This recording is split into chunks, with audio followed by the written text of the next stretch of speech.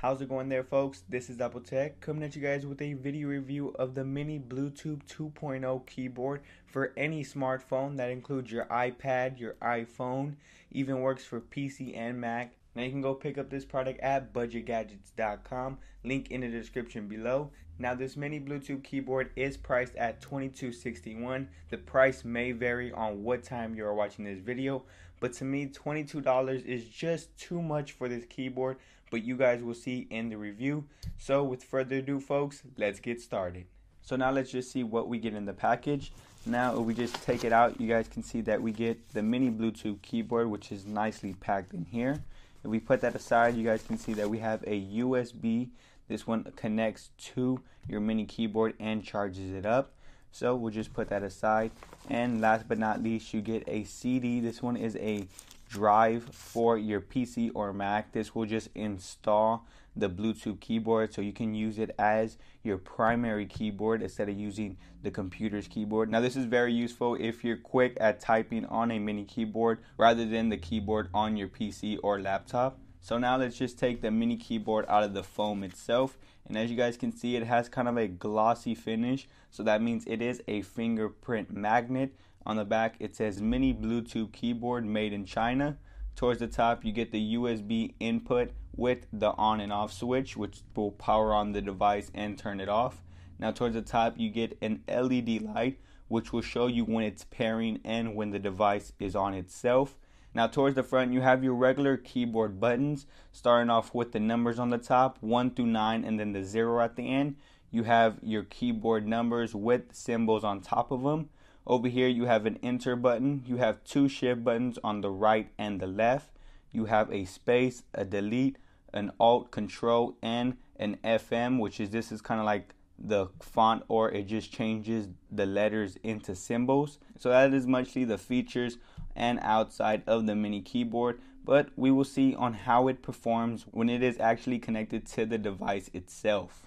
Now you guys are probably asking, how do you connect the mini keyboard to your device? So I am using an iPhone 4S for showing you on how to do this. You just simply go to your settings, scroll down until you hit general, and you want to go to Bluetooth, of course, because it is a Bluetooth keyboard.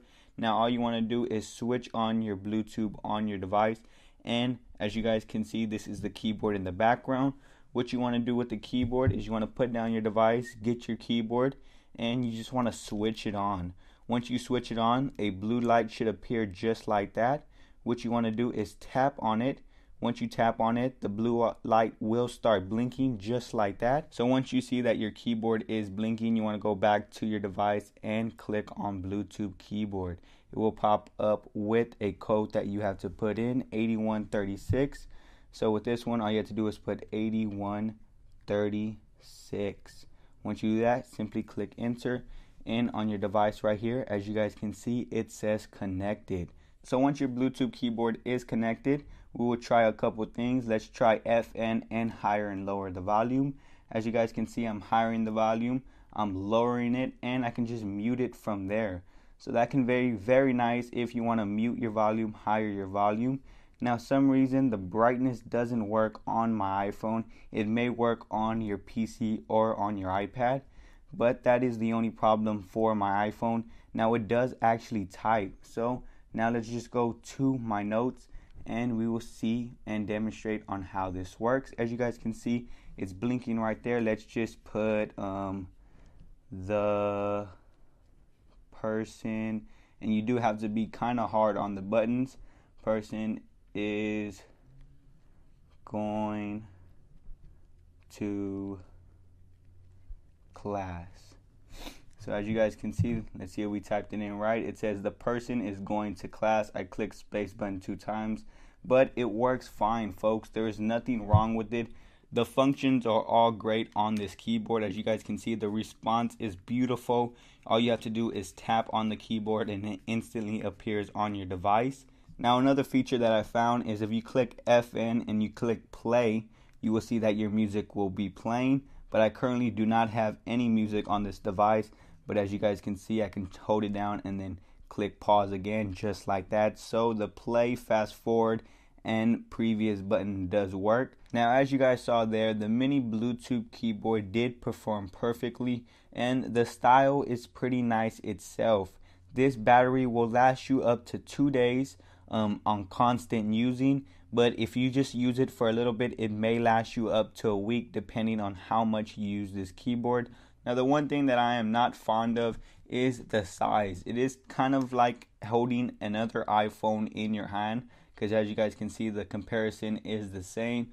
But with any other keyboard, it will be the same thing, either attached or disattached. For me, I would like a keyboard that is attached to my iPhone itself. But for being a wireless keyboard, this is what you get. It is pretty nice. Now, the pricing of it is not one of the best, but I believe you can find it somewhere else. If you search it on eBay, Amazon, anywhere else, you guys can find it for a little bit cheaper. But if you guys want yours brand new, just go visit budgetgadgets.com, link in the description below.